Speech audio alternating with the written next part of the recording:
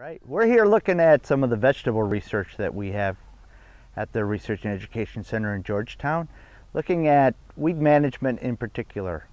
One of the things that we do is look at different strategies for controlling weeds in vegetables.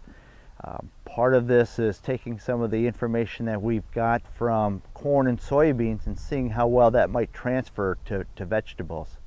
You know, one of the practices that corn and soybean growers are using is no-till and cover crops. And we're looking at, in this particular study with sweet potatoes, looking at growing sweet potatoes in a rye cover crop and how effective that might be for sweet potato production as well as for pest management.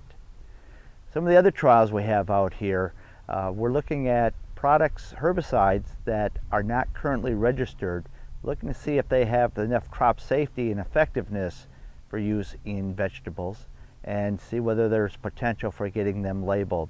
And if there is, working with the EPA and U.S. Department of Agriculture to get labeling for these products in vegetables to help out farmers in managing their weeds. In total, we have about 10 to 11 different vegetable crops that we're researching here at the farm.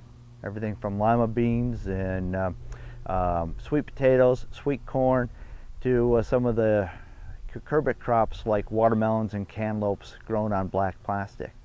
So we have a wide range of projects ongoing with vegetables here in 2017 at the Research and Education Center.